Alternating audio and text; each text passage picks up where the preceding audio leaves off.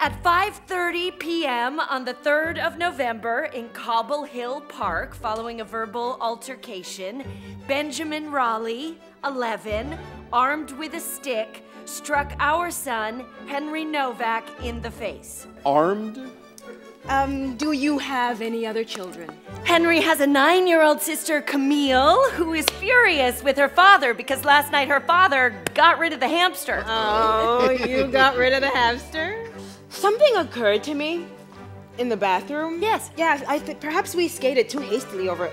Well, Benjamin has never showed any signs of violence. He wouldn't have done that without a reason. He got called a snitch. An insult is also a kind of assault. I tell you what, he better not push me any further. She's dreadful as well. Not as bad. She's a phony. It's less irritating. God, they're both dreadful. When you murdered that hamster. Murder? Yes. I murdered the hamster? Yes, you've done your best to try and make us feel guilty, but your virtue went straight out the window when you decided to be a killer. Let me tell you something. I've had it up to here with these idiotic discussions.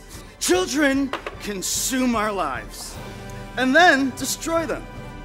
Children drag us towards disaster. It's unavoidable.